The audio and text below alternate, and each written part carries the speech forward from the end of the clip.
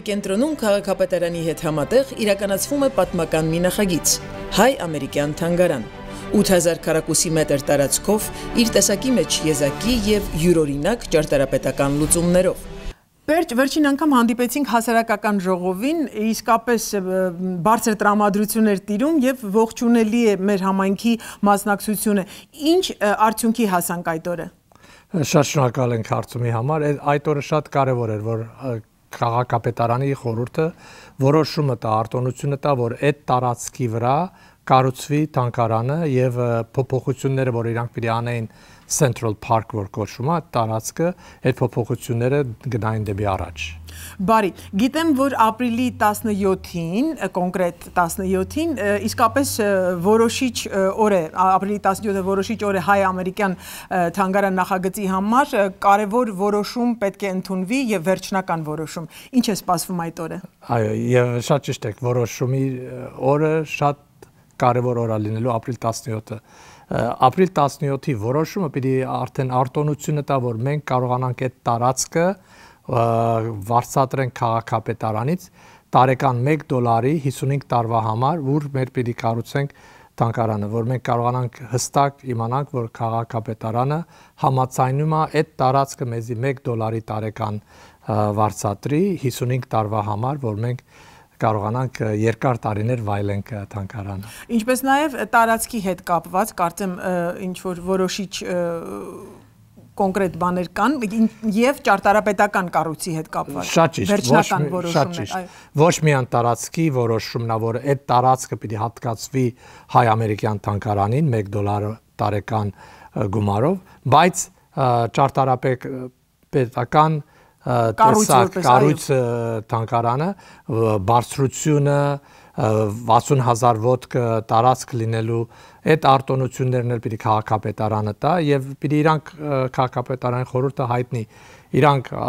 ուզում են որ այս ձևի շենք կառուցվի այդ տարածքի վրա։ Այսինքն այն ամենը ինչ որ ներկայացվել է արդեն քաղաքապետարանին, պետք է վերջնական որոշում ընդունվի այդ ամենի վերաբերյալ։ Շատ ճիշտ, մենք մինչեւ հիմա ներկայացրել էինք ժողովրդին թանգարանի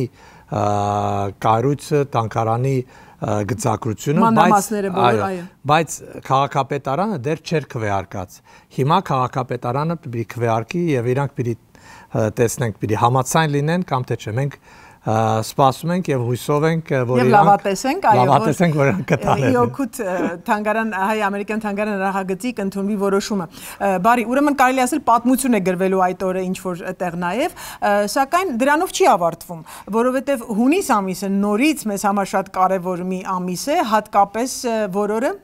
սպասվում է նախքան հունիս 12-ը, բայց գիտես հիմա որ խոսում ենք հստակ է կարող է շատերի համար պիտի լինի, այս քանի անգամ պիտի այս քաղաքապետարանի խորհուրդը որոշում առնի, սիրելին հեշտ բան չի, նախքան այս քայլերը վերցվի, քաղաքը նախ պետք էր համաձայնել ընդունումը, որ այդ տարածքի վրա քաղաքապետարանը ապրիլ 17-ին պիտի որոշում առնեն, համաձայն են, որ $1 վարձատրեն այդ տարածքը, որ որոշվում էր համար, պիտի որոշեն թանգարանը համաձայն են, որ 60,000 ոտք լինի եւ այդ տեսակի շենք կառուցվի այնտեղ։ Դրանից հետո պիտի կան վերջնական պայմանագիրը կնքելու կամ թե վավերացնելու, որ մենք դեռ մայիս ամսու մեջ պիտի բանակցություններ ունենանք քաղաքապետարանի հետ եւ մենք լավատեսենք, որ եթե ամեն ինչ ճիշտ հավարտվի ապրիլ 17-ին, մենք կվերադառնանք հունիսին վերջնական պայմանագիրը վավերացնելու քաղաքապետարանի կողմից։ Այսինքն մենք փոքր հաղթանակներով ընթանում ենք առաջ, մինչ վերջնական հաղթանակ, կարելի է այդպես ասել։ Բարի,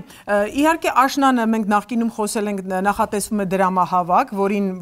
մեզանից յուրաքանչյուրի մասնակցությունը պարտադիր է եւ կարեւոր։ Այո, մենք ապրիլ 18-ին եթե ճիշտ վավերացումները ստացանք ապրիլ 17-ին, հաջորդ օրը արդեն պիտի սկսենք դրամահավաքի գործը, որ ժողովրդին տեղեկացնենք, ինչպես իրանք կարող են մասնակցեն, ինչպես ուրիշ անգամ հայտարարել ենք, մեր ցանկությունն է, որ 1 քառակուսի ոտք հովանավորի ամեն 1 անց, 60,000 տարածք շենքա, մենք 30,000 անց պետք ունենք, որ իրանց նվիրատվությունները բերեն $500, որ մենք կարողանանք բավարար առաջ տանենք այս գործը։ Գործը եւ սկսենք շինարարությունը։ Պերճ հայ-ամերիկյան թանգարան նախագծի կոմիտեն իր բոլոր անդամներով իսկապես մեծ գործ է կատարում։ Քաղաքապետարանը իր հերթին պատմական որոշիչ դեր է կատարում, սակայն մեծ նշանակություն ունի յուրաքանչյուր հայի, յուրաքանչյուր մեր հայրենակցի մասնակցությունը, մեր համայնքի ամեն մի ներկայացուցիչ իր լուման պետք է ներդնի, որովհետեւ մենք կարիք ունենք բավականաչափ ստորագրությունների։ Եթե կարելի է մանրամասնել Աշալու շատ ճիշտ, ժողովրդի լուման, ժողովրդի մասնակցությունը մեծ դեր է կատարելու։ Քաղաքապետարանի խորհուրդը սպասում է, որ տեսնի հայ համայնքի ժողովուրդը իրոք ցանկանում է, որ այս կառուցվի այս թանգարանը։ Եթե իրանք չի տեսնեն, որ մենք բավարար պահանջում ենք եւ բավարար թիվով ուզում ենք այս թանգարանը կառուցվի, կարող է իրանց որոշումը բավարար թրական չլինի մեր նպաստ։ Սո մենք խնդրում ենք ժողովրդին, որ իրանք մեր կոչը լսեն, պատասխանեն մեր կոչին եւ իրանք մասնակցեն petition drive-ը, որ մենք սկսել ենք մինչեւ ապրիլ 17-ով, մինչեւ 3 շաբթի, երբ պիտի որոշումը վերցվի։ Աշարես, petition-ը շատ հեշտ գործ է բոլորիս համար։ Մենք ստեղծել ենք հատուկ հեռախոսի թիվ 332222, եթե իրանք այդ թիվը հավաքեն եւ գրեն petition անգլերենով PETITION բարը, իրանք կստանան պատասխան իրանց սելֆոնի վրա եւ իրանք այդ սելֆոնով իրանք կարող են գնան petition-ի թուղթի վրա եւ իրանք արձանագրեն, որ իրանք ուզում են այդ petition-ը, բարձ իրանց անունը, հեռախոսի թիվը դնելով իրանք այդ ձևով կարձանագրեն եւ կփոխանցվի այդ քաղաքապետարան։ Մենք արդեն սկսել ենք ունենանք հարյուրավոր անձեր, որ դիմում են, շատ հեշտ է նորից, իրանց վրա մեծ ժամանակ չի առնի, մեծ գումար չի պահանջվում, բարձր իրանք պիտի դայլ անեն 332222 եւ գրեն petition եւ դա գրելով կփոխանցվի իրանց ցանկությունը։ Հայ-ամերիկյան թանգարան նախագծի ստորագրահավաք։ Ավելացրեք ձեր անունը իօքուտ նախագծի հավանություն տված քաղաքակիրթ հասարակության ցուցակին։ Ուղարկեք petition բարը 33222 համարին կամ այցելեք www.armenianamericanmuseum.org/petition կայքեջ։ Each of us is shaped by our heritage, our community, our family. In turn, we leave a lasting impression on those we've touched. That's what makes a life. That's what makes a legacy. Celebrate your life your way with Glendale Funeral Home. Customized services that honor your memory, created to fit you. Glendale Funeral Home. How do you want to be remembered? Sound of Music and Sense of Art մշակութային կենտրոնը Վեննայսի Սուրբ Պետրոս եկեղեցունքից տարիներ շարունակ աչքի է ընկել իր հայապահպան գործունեությամբ։ Հայեցի դաստիարակություն, գիտելիքներ, ամառային ճամբար։ Sound of Music and Sense of Art մշակութային կենտրոնն իր արհեստավարժ ու փորձառու մանկավարժների միջոցով առաջարկում է շախմատի, երգի, պարի, նկարչության, թատերական արվեստի, դաշնամուրի, ջութակի, մաթեմատիկայի եւ անգլերենի դասընթացներ։ Արձանագրեք ձեր երեխաներին, արժեքները ցածր են ու մատչելի։ Զանգահարեք 818-344-4860 կամ 818-974-8099 հեռախոսահամարներով։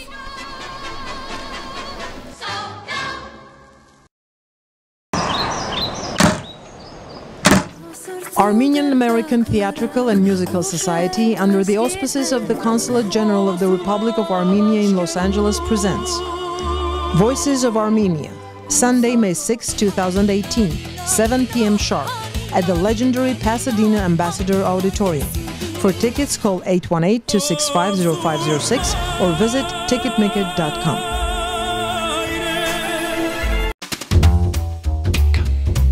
For advertising on Insight TV, please call 818-653-0199.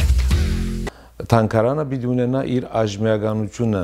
ներգա կյանքը արժևորող առաքելություններու գետրոն պիտի դառնա նաև թանգարանը, որը նաև գծոնվի բնականորեն եղերնի նահատակներու հիշադակին, արդար հիշադակին։ Այդ իմաստով թանգարանը ունի որոշապես իր աջմիականությունը եւ մասնակցի թանգարանի կառուցման առաքելության եւ աշխատանքներուն մեջ կնշանակե նաեւ բադմություն գերդել, ժամանակ ստեղծել, ոգի եւ նպատակ տալ նաեւ մեր կյանքին, նաեւ սերունդներու կյանքի մեջ ամբրակրել իրենց կյանքի իմաստի եւ նպատակը։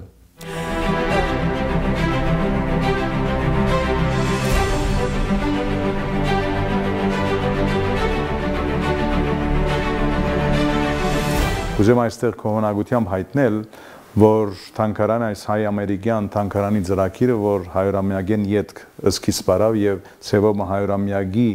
մեր ողեգոճման բոլոր ծրագիրներու կակատնագետին պիտի հասնի իրագործման յետ,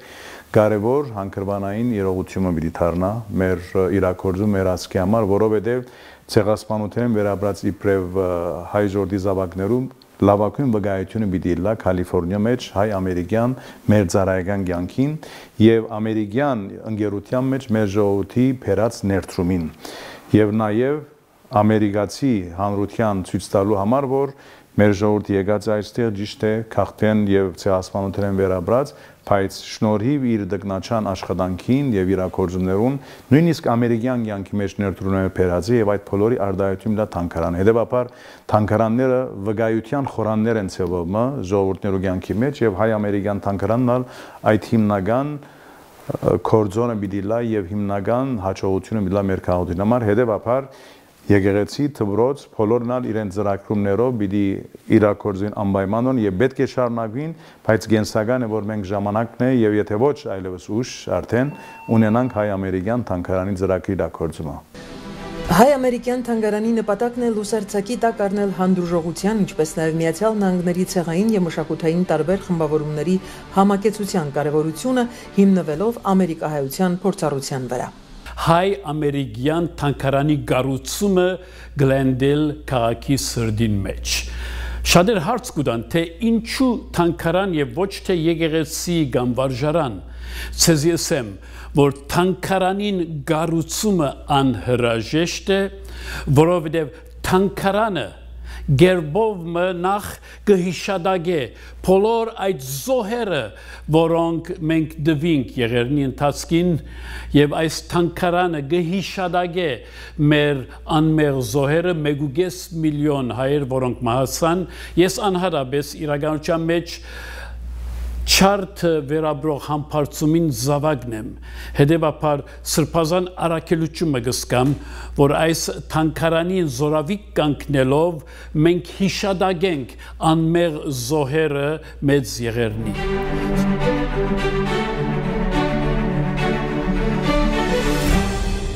Զանազան համայնքները սկովկովի քալով հղացան քաղաքապարը, որ ժամանակն է այլևս, որ հայ համայնքը թանգարանը հիմնի։ Թանգարանը, որ ոչ միայն ցուցադրե հայոց պատմության դարբեր դրվագներ կամ ցերային աշխատանքներ, քանդակներ, այլ լա առաքելություն ունեցող գետրոնը, առաքելությունը, որ ջանցնե հայկական մշակույթը, հայկական պատմությունը ամբողջ Ամերիկայի։ Եվ ասիկա Կորձ մնե, որ միայն մեկ եկեղեցի կամ մեկ համայնք առանցին չի գրնարնել, որովհետև նպատակը ասկային կորձիմը ձանոցումն է ամբողջ Ամերիկայի։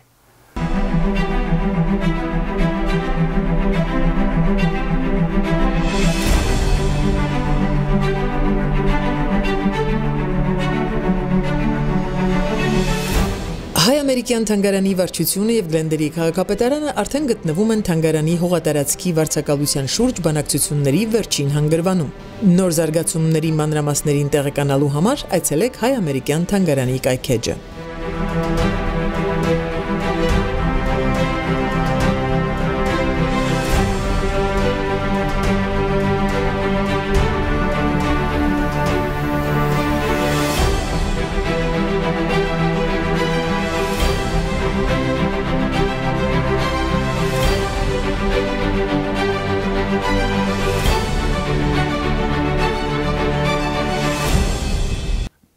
Արա մարտի 8-ի հասարակական ժողովը իսկապես հաջողությամբ պսակվեց, որի համար թույլ տվեք կրկին շնորհավորել։ Շնորհակալություն։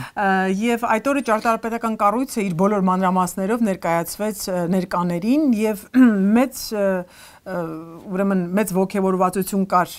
մեր հասարակության կողմից, մեր համայնքի ներկայացուցիչների կողմից։ Ըստ ձեզ ինչպիսին էր այդ օրվա ժողովի արդյունքը։ Շնորհակալություն հայ հարցի համար, մարտի 8-ը իսկապես հաջողակոր էր մեր թանգարանի նախագծի ուրեմն փուլի համար, այն փուլը, որ այդ օրը մենք նախագիծ ամբողջությամբ ներկայացրինք հասարակությանը,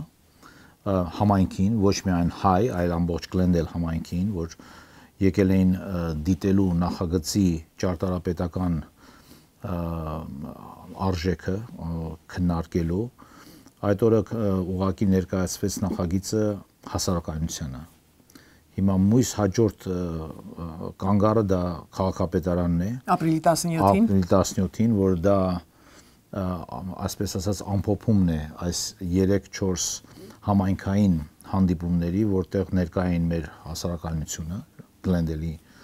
ժողովուրդը, հայ եւ ոչ հայ, որ քննարկվում էր թանգարանի տեղանքը։ Հաջորդ ուրեմն կանգառը ամսի 17-ին մենք ներկայացնում ենք նախագիծը քաղաքապետարանին, քաղաքային խորհրդին, որտեղ հատկապես քննարկվելու է իրեն ճարտարապետական բնորոշումը, այսինքն նախագծի գեղարվեստական արժեքը եւ տարածքը, այդ օրը նախագիծը քննարկվի իրեն տեղանքը, տարածքը, որտեղ է գտնվելու իրեն այդ ամբողջ ընդհանուր տարածության մեջ, իրեն բոլոր չափերով, բարձրությամբ, բոլոր մանրամասներով, մի խոսքով կարևոր օր է մեզ համար, ճարտարապետներիս համար, ինչպես նաև մեր ամբողջ համայնքի համար այդ օրը ներկա լինել եւ աջակցել նախագծին։ Արամ արդեն սկսվել է ստորագրահավաքը եւ մինչ ապրիլ 17-ին նիստը մենք պետք է հնարավորին չափ շատ ստորագրություններ ունենանք, որպեսզի ավելի արագ լուծում ստանա այս խնդիրը եւ հերթական հաղթանակ արձանագրվի։ Ինչքանով է կարևոր այդ ստորագրահավաքը։ Նախ շնորհակալություն Արշալույս այդ հարցի համար, որովհետեւ նախագծի համար, որ ունի հասարակական բնույթ, ստորագրահավաքը շատ կարևոր անցաթուղթ է, այսինքն փաստաթուղթերի մի ուրեմն հավաք է, որ վկայում է, որ համայնքը կամ մեր ժողովուրդը որքան է ներսու կայնում այսպիսի նախագծին։ Մենք առաջի օրվանից զգացել ենք, որ մեր ժողովուրդը ոգևորված է այս նախագծի եւ համախմբված է այս նախագծի շուրջ եւ միշտ ունեցուկ է կանգնել մեզ։ Սակայն այս ստորագրությունները, այս փաստաթղթերը, որ պետք է ամսի 17-ին ներկայացվեն քաղաքապետարանում, մեծ նշանակություն ունի։ Դա իհարկե ցույց է տալիս, որ որքան մասնակից կա, որ ցանկանում է այս նախագիծը տեսնել որպես իրականություն, եւ ոչ միայն, այսինքն մեր համայնքը այս լծված է այս գործին, որևիցե համայնք, որ Միացյալ Նահանգներում, որ լինեն իտալացիները կամ կորեացիները, որ ունեցել են իրենց մշակութային կենտրոնները, նրանք էլ այդ համայնքները իրենց ժողովուրդը կանգնում մեջք է կանգնում իրենց նախագծերին։ Հիմա սա այն դեպքն է, որ մենք ակնկալում ենք եւ ցանկանում ենք, որ մեր ժողովուրդը հնարավորին չափ աջակցի, որ իրականություն դառնա այս երազը մեր բոլորի համար, որովհետև սա կարևոր, ինչպես ասեցի, օր է մեր բոլորի համար նախագծի հաստատումը, երևի կարելի ասել առաջին պաշտոնական քայլն է քաղաքապետարանում, որ պետք է կատարվի։ Ըստ ինձ այս ստորագրահավաքը մեծ նշանակություն ունի եւ իսկապես, այսինքն մեր ճարտարապետական խմբի անունից ուզում եմ շնորհակալություն հայտնել բոլոր նրանց, ովքեր ինտերնետով կամ այլ միջոցներով կապվել են եւ լրացրել են այդ թղթերը, հանձնել են թանգարանի կազմակերպիչներին եւ ուզում եմ վստահեցնել, որ սա առաջի քայլն է եւ այս քայլից հետո մենք ակնկալում ենք, նույնպես ակնկալում ենք իրենց աջակցությունը բոլոր դեպքերում, բայց կարծում եմ, որ սրանից հետո շատ ավելի մեծ կապի մեջ կլինենք մեր ժողովրդի հետ, նրանք արդեն կտեսնեն նախագծի բնույթը, իրեն գեղարվեստական կողմը Եվ ուզում եմ իմ շնորհակալությունները հայտնեմ, շնորհակալ եմ։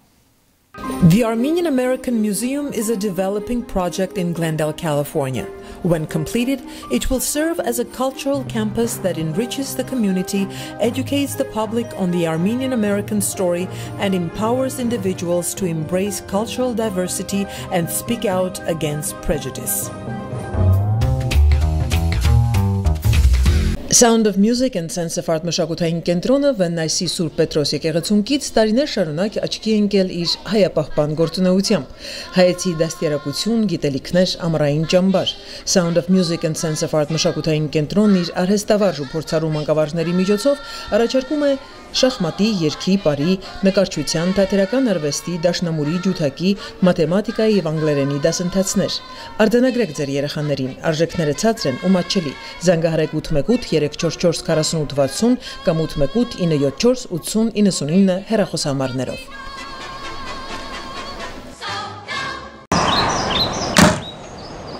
Հայ-ամերիկյան թատերական եւ երաժշտական միությունը Լոս Անջելեսում Հայաստանի Հանրապետության գլխավոր հյուպատոսության հովանու ներքո ներկայացնում է Հայոց ձայներ մայիսի 6-ին երեկոյան ժամը 7-ին Pasadena Ambassador Auditorium Տոմսերի համար հեռաձայնել 818 265 0506 կամ այցելել ticketmicket.com կայքեջ Հայ-ամերիկյան թանգարան նախագծի ստորագրահավաք Ավելացրեք ձեր անունը իօքուտ նախագծի հավանություն տված քաղաքակիրթ հասարակության ցուցակին։ Ուղարկեք Petition բարը 33222 համարին կամ այցելեք www.armenianamericanmuseum.org/petition կայքեջ։